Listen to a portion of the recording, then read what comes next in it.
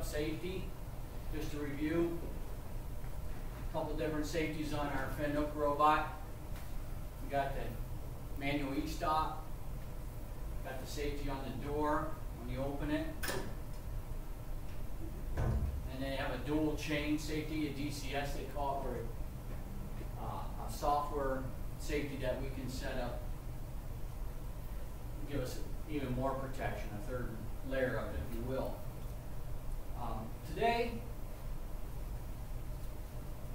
we're going to start out with the parts of the robot, and then we're going to get into jogging. The controller, or hard to CPU, now I know it's hard to see right now. I'll have you come up in a few minutes. It's basically where you turn the power on to your Fanuc robot, what I have up here. And over in the lab, as you know, we have another Fanuc, 3 ADBs in the depth.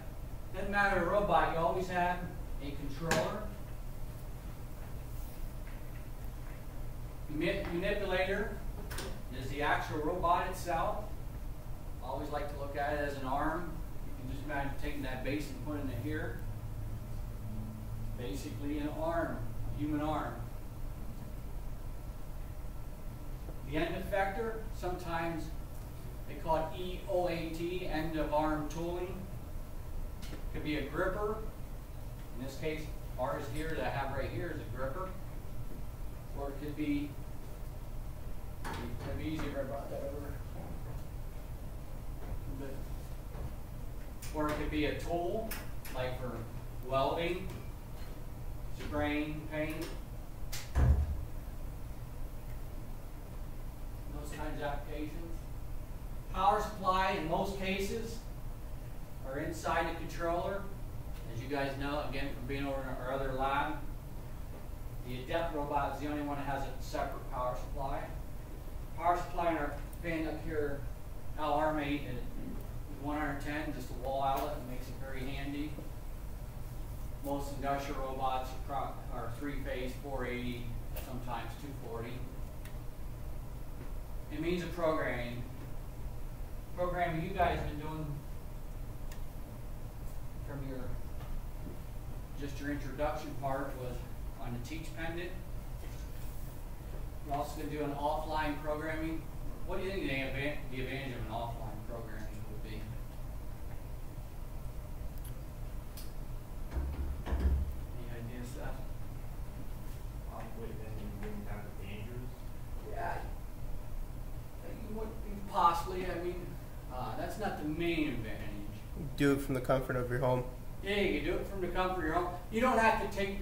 You can let the machine running while you're programming it. Here, when you're using a teach pendant, obviously you're going to have to shut the machine down. So if you do offline programming, it can be doing whatever production run it's doing, and be down less time when you finally download or upload the program to the robot control. So good. Flip the slide here.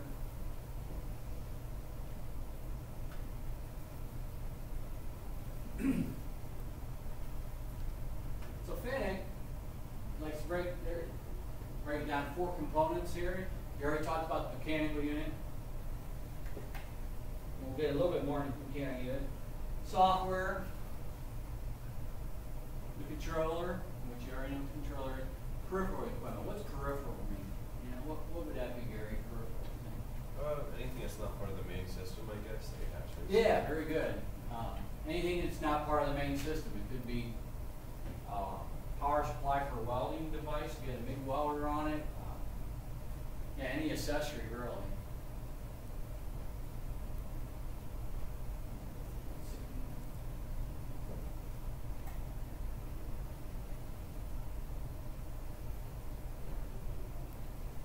Again, I think you guys realize the mechanical unit is basically the robot itself.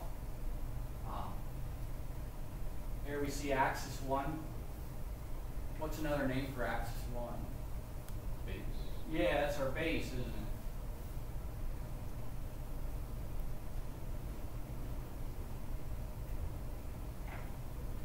What's another name for axis 2. That would be the shoulders. Shoulder, okay? And I know you probably see it coming, axis 3. Elbow. Yeah, so base, shoulder, elbow. Those 3 axes are your major axes. They basically determine your work envelope. Okay? As you can imagine jogging this around. Again, I was just saying, it determines your work envelope. Where the other 3 axes, 4, 5, and 6, are more for control of your tool or gripper, depending on what you're using it for. So 4, what would that be? Ashton, what, you know another name for 4? Would that be this? Wrist. Not quite, because look, I'm doing the whole arm thing. So that'd be roll. Okay?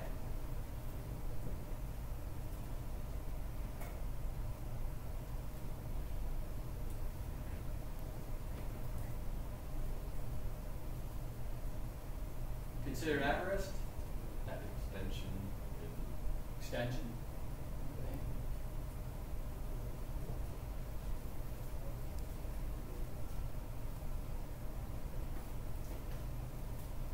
And then this is just the end of the wrist going like this. Now I know some of you have seen it already. You remember, and we're going to slide on it, but while we're here, what air can we get when we have the wrist straight out like this with the arm? Did anybody run into that area? It might have been the other class. I think what in the other class. Singularity, they call it. Okay. What happens is, if you're not road frame, what happens is it don't know whether to turn the wrist or this in the calculations when you do a single cycle through. So it would come up with singularity error. And that is not just on Fanuc robots. You'll see that on the ABBs also. Probably Moto Man or any other company. Before I go any further, you remember what this robot sometimes is called? Spider. Yeah, Spider. Remember I showed you The clip, yeah, from that. the video clip of it from Fanuc out in Michigan, where it's picking up, I guess there were pills, different colored pills, how fast it can move. I already mentioned the major axis J1, J2, J3. The minor axis, obviously, then would be J4, J5, and J6. That EOAT, again, that stands for end of arm tooling.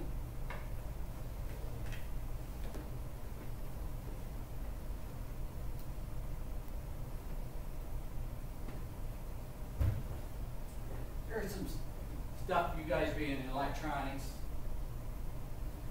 would hopefully make some sense to you, and I know we push it 20 minutes.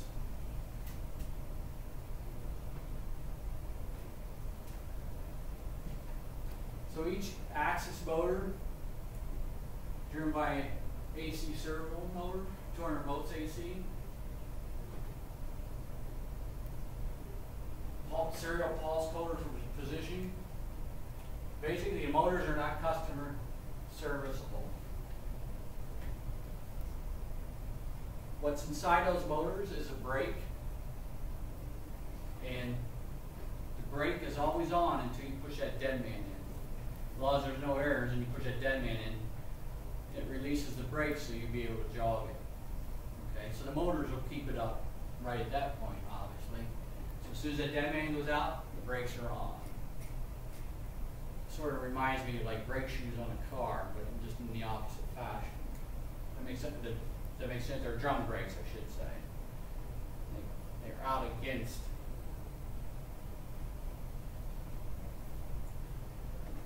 And one thing it says here, it's not a big deal to remember this, but this is a big deal. On the Fanucs, you can damage the robot if you didn't lubricate it correctly. On the welding Fanuc robot that we saw over there, the seals are pretty, I want to say, fragile on it in the respect. If you put too much pressure with a regular grease gun that you're used to, it'll blow the seals. You have to use like a hospital syringe and special grease to lubricate that machine. As far as this machine, I believe these, we never went over that in the classes out at Fanuc. I didn't have a maintenance class, but I think they're pretty much sealed where you don't have to lubricate it at all. Yeah, I thought this is interesting here. Brake failure is typically due to lack of current at the brake rather than failure of the brake itself. Be interesting to see why they would have lack of current there. Maybe faulty board. I'm not sure. That'd be something I'd like to talk to one of their technicians about. But on the ABB robot's no different over there. The big one. Who was working on the big 2400 ABB? Remember we talked about it. If you get it over too far, it starts drifting. And basically, you don't just replace the brake. You got to replace the whole motor. And to do that on there, you need a forklift or overhead crane or something to keep that held up while you take that out.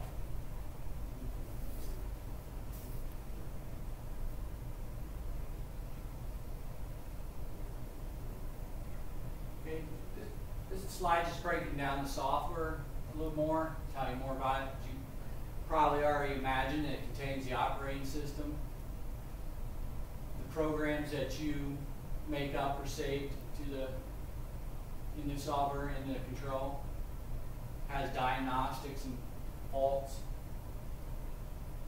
user-defined data, frame, system variables, I/O configuration. The I/O we use mostly on the Fanuc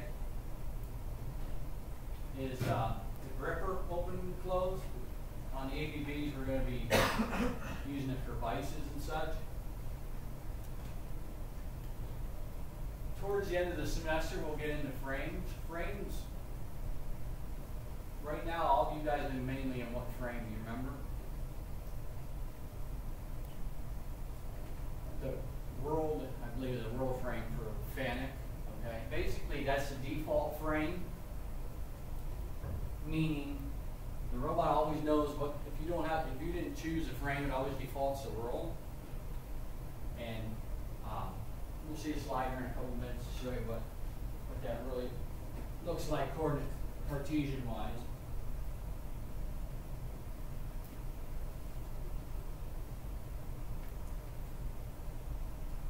Yeah, basically, for us, for our lingo, the controller is basically your CPU. Controls it. The servo amplifier is for each AC servo motor, I have a servo amplifier. Communication software, hardware, excuse me. What would that be, do you think? What do we usually use communications on anything anymore? You know what? A lot of these don't even have COM ports. That used to be the COM one. So what's the next step above the COM port? What's that? VGA. Well, that's a video. Yeah. Ethernet, right? Yeah, Ethernet. And now a lot of them, I believe this one does too. You can have its own TCP/IP address. I know it does actually, but you're still going through an Ethernet cable. Even a lot of the CNC mills and lathes not the ones that we have, but most of them are gone Ethernet anymore. And of course, the controller interfaces with the work cell. Like the one robot over there used to be interfaced with a CNC mill, and the other one with a CNC lathe. And then they have external, or they call them sometimes, some of them call them customer e-stop connections. That's where our light curtains are hooked to. We hook them internally. If you don't hook it external, our customer e-stop, like for instance, the Fanuc trainer we have here in this car, they would have a wire or loop inside that controller. So obviously you can completes the circuit, and I think there's no problem. But if we would ever hook anything more to that, we would take that wire out and then use our series loop for our external e-stop. Okay, we already talked about peripheral equipment a little bit. Any item that's not part of the mechanical unit or controller.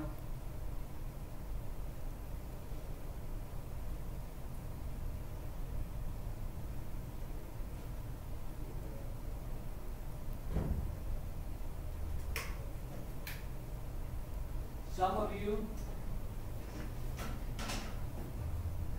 already have experience on this control.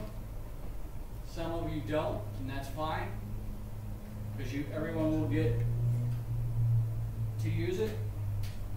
This teach pendant is a little bit different than the one over in Cal 140. This one has an eye after it. The eye basically means it's also a touch screen. You can do everything on this touch screen too. How many position dead man switches is this, Andrew? Do you remember? 2. Good try, but no. 3.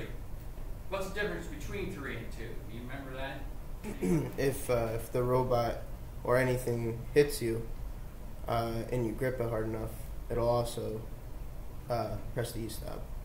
Correct. Yeah. Yeah, if I get hit in the back while I'm jogging, most times as humans we have a tendency to grab harder. That will stop it. That will stop it also. Again, teach pendant has a regular e-stop, maintained e-stop, if you will. Basically, you have to turn teach pendant on, put your dead man into the center position, reset a couple times.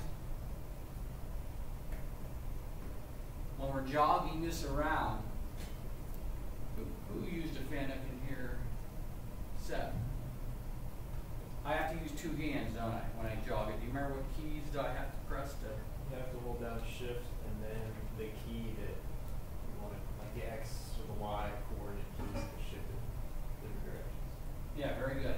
You didn't hear Seth. Basically, I have to hold shift down, and then I can press the directions I want to jog it. One nice thing I like about Fanuc control, or teach pendant over ABB, the guys on ABB, you know that they have a joystick, and you got to be very aware of your jog or your frame or the Cartesian system. One nice thing about, again, Fanuc, it's easy to see X minus, X plus, Y minus, Y plus. I think it gives you a little bit more control in security, being able to do it that way.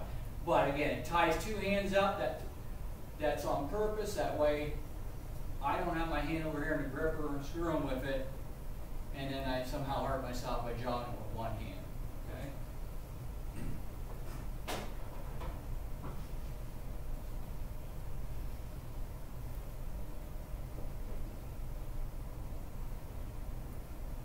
Again, just here's just a slide from Fanuc. This is of an older model. Pretty much has most of the capabilities as the one I had just showed you. This is the one we have in welding. But again, you have to hold the shift key down and use your other hand to do the jogging.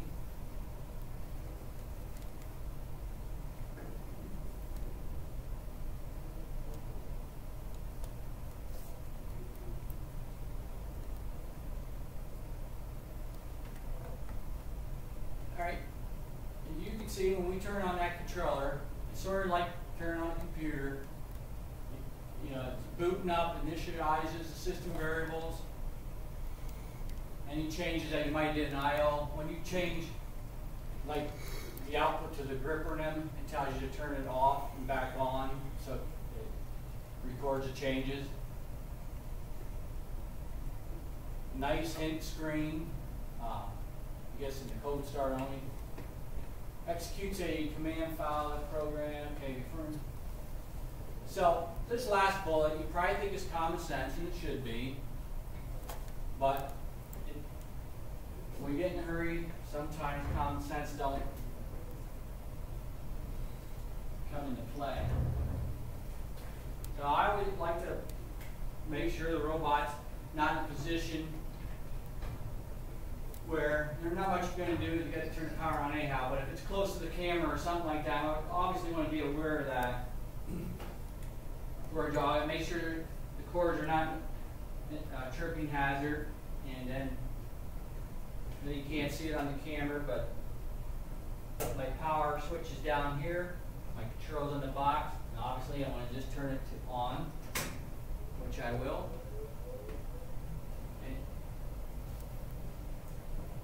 Let it boot up.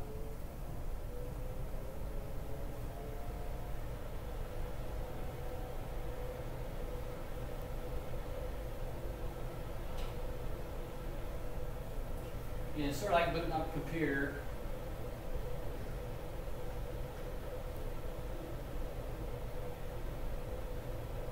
Probably faster than booting up some of our computers, right?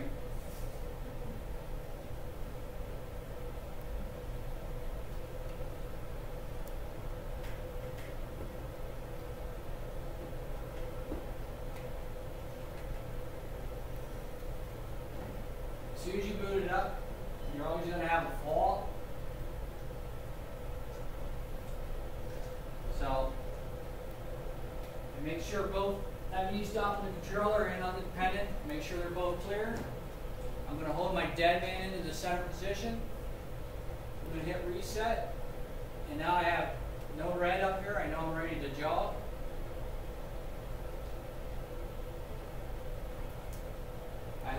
Hold shift key down.